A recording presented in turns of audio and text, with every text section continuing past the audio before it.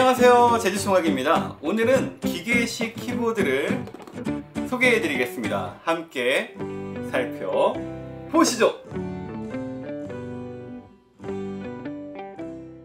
저는 진짜 옛날 옛적 기계식 키보드를 사용한 세대인데요, 기계식 키보드는 소리도 크고 깊게 눌러야 하는 단점이 있어서 최근 형태로 변형이 된 건데, 왜 이런 키보드를 다시 사용하는 건지 이해가 잘 안 됩니다. 어쨌든 제가 세 가지 기계식 키보드를 준비해 봤는데요, 하나씩 살펴보시죠. 이 제품은 제가 배송비 포함해서 대략 25,000원 정도에 구매를 했습니다. 키보드를 보면 색상과 디자인이 너무 매력적이죠. 저는 옛날에 사용하던 기계식 키보드 정도를 생각했는데 이건 완전 다른 제품인 것 같습니다. 우선 단점부터 말씀드리면 배터리를 사용해야 하고요, 직구 제품이라 키보드에 한글 표기가 전혀 없습니다. 한글은 보통 외워서 치기 때문에 사용에는 큰 문제가 없어 보이지만 이게 눈으로 볼 때는 버튼 구분이 어려워서 단점이 될 수 있을 것 같습니다. 무게는 530g 정도인데요, 무게가 있어서 쉽게 움직이지 않고 중심을 잘 잡아주는 느낌이 있지만 그래도 무거운 건 단점이죠. 높이도 다른 키보드와는 달리 꽤 높은 편인데요, 키보드를 칠 때 손목이 좀 더 꺾이는 편입니다. 작업을 오래 하면 불편하기도 하고 손목에 무리가 가는 것 같은 느낌도 있죠. 이 제품은 블루투스로 두 가지 다른 제품에 연결할 수 있는데요, 핸드폰과 핸드폰, 아니면 핸드폰과 태블릿 PC에 연결해서 사용할 수 있습니다. 물론 일반 컴퓨터에도 연결할 수 있는데요, 뒤쪽에 있는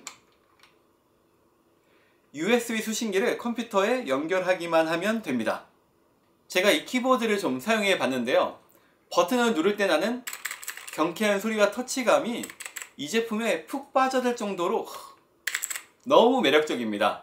옛날에 사용하던 기계식 키보드와는 완전 다른 느낌이죠. 이래서 사람들이 기계식 키보드를 사용하는 것 같습니다. 키보드를 누를 때 나는 소리는 나에게는 경쾌하게 들릴 수 있지만 사무실에서는 엄청난 소음이 될 수 있을 것 같은데요, 이건 단점에 더 가깝다고 해야겠죠? 이 제품은 커스터마이징도 가능한 것 같은데요, 버튼을 뺄 수 있는 간단한 도구가 들어있어서 버튼을 빼서 새로운 버튼으로 아주 쉽게 변경할 수 있습니다. 제가 가장 중요한 걸 빼먹었네요. 키보드가 아무리 좋아도 속도가 느리면 소용이 없겠죠. 이 제품은 딜레이가 0.001도 없습니다. 그냥 실시간으로 타이핑되는 느낌이죠. 혹시 중국 제품이라 문제가 있거나 느리지 않을까 이런 걱정은 할 필요가 전혀 없습니다. 사무용으로 쓰려면 아무래도 숫자 버튼이 있는 키보드가 더 좋을 것 같아서 53,000원 정도를 내고 이 제품을 구매했는데요, 지금은 47,000원으로 구매할 수 있습니다. 가격이 많이 떨어졌네요. 이 키보드는 배터리 대신 C타입 USB 케이블로 충전해서 사용할 수 있고 효용성은 별로 없어 보이지만 이렇게 라이트도 들어옵니다. 그리고 좀 비싼 제품이라 그런지 오른쪽에 작은 LED 스크린도 있는데요, 다이얼을 돌려서 기능 설정도 할 수 있습니다. 저는 솔직히 이 키보드가 별로 마음에 들지 않는데요, 우선 가장 큰 문제는 이 제품이 원래 그런 건지 아니면 제가 뽑기를 잘못한 건지 모르겠지만 블루투스 연결이 전혀 안 됩니다. 3개나 연결할 수 있다고 되어 있는데 셋 중 그 어느 하나도 연결이 안 되네요.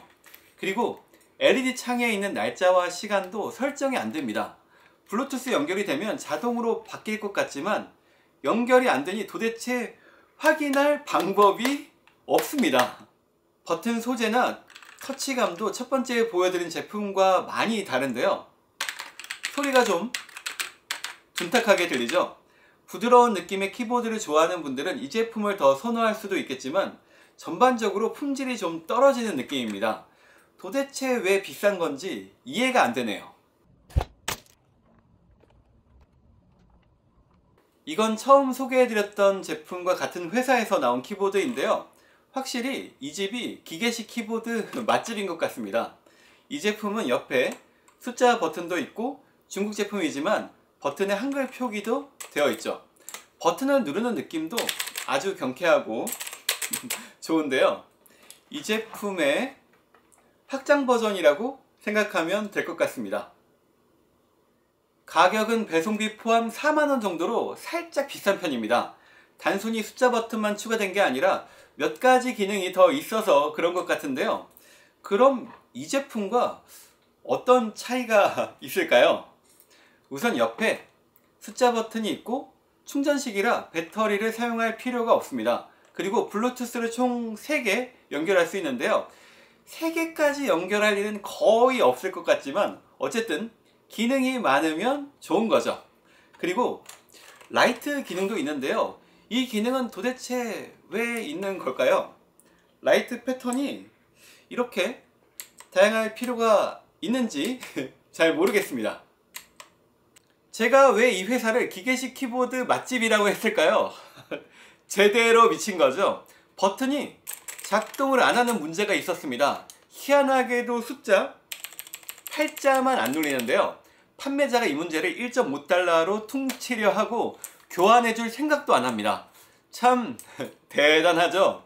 눈탱이를 제대로 맞았습니다. 중국 기계식 키보드라면 제품을 받았을 때 버튼을 다 눌러봐야 할 것 같고, 차이소라는 큐텐 판매자는 절대 피하세요.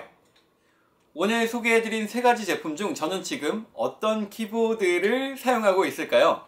마지막에 보여드린 키보드라고 생각하시겠죠?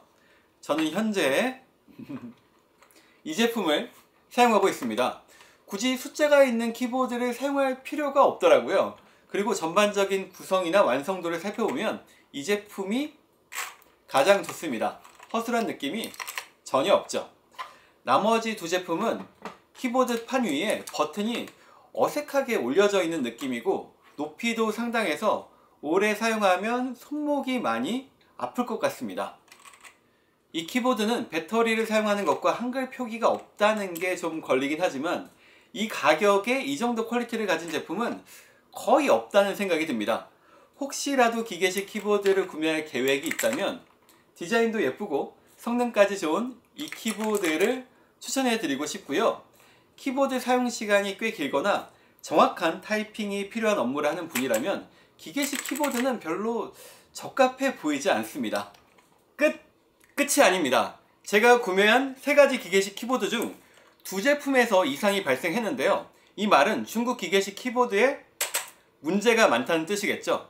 가격이 좀 비싸더라도 브랜드 제품을 구매하는 게 좋을 것 같습니다. 그렇지 않으면 저처럼 문제 있는 제품을 교환도 못 받고 그대로 끌어안고 있어야 합니다. 참 슬프네요. 진짜 끝!